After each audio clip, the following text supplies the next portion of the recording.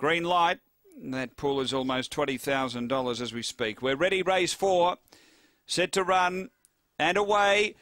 Pace in the centre here from Rajar's Ogre. It's going to muster up and find the early lead. Punching up Kankakee McLaren. Rajar's Ogre zipped away by 3.